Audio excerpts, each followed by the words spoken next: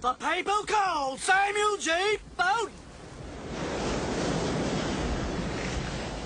Do you swear to tell the truth, nothing but the truth, so help you God? Katie, somebody's got to man the boat. We're heading into unprotected water. Swear? I'll do it, Dad. Sit, Danielle. Don't you make light of your civic duty, darling. You're the jury. All right, okay, I swear to tell the truth. What do you want to know? Was a prior sexual history ever prepared in connection with my defense?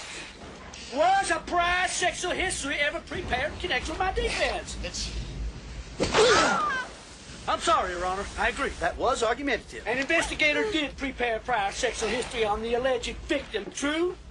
I can't ask leading questions, Your Honor. He is a hostile witness. And would you care to tell the court what the gist was of this report? Katie, it was 14 years ago. I can't remember that. How can he answer when you're hitting him like that? Well, she's perjured himself, Your Honor. He knows damn well exactly what it said.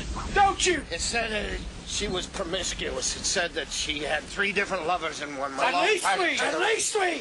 And did you show this report to the DA? No. No. I only discovered it after I petitioned to represent myself. 6 years into my sentence, but there it was in the court file. But back in '77, you buried it, counselor. Would you care to tell the jury why? Would you care to tell the court why? Because I know he brutally raped her and he beat her. Talk to me! I'm staying in here! Just because she was promiscuous didn't give you the right to rape her.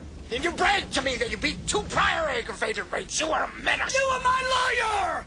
You were my lawyer! That report could have saved me 14 years! You're probably right. You self-righteous fuck!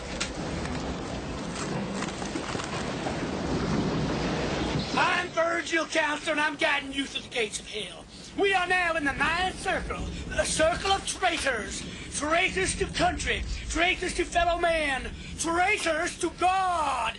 You, sir, are charged with betraying the principles of all 3. Can you please quote for me the American Bar Association's Rules of Professional Conduct, Canon 7? A lawyer should represent his client. So jealously represent his client within the bounds of the law. And I find you guilty, counselor. Guilty of betraying your fellow man. Guilty of betraying your country. Guilty of abrogating your oath. Guilty of judging me and selling me out. And with the power vested in me by the kingdom of God, I sent you to the 9th circle of hell. Now you will learn about loss. Loss of freedom. Loss of humanity.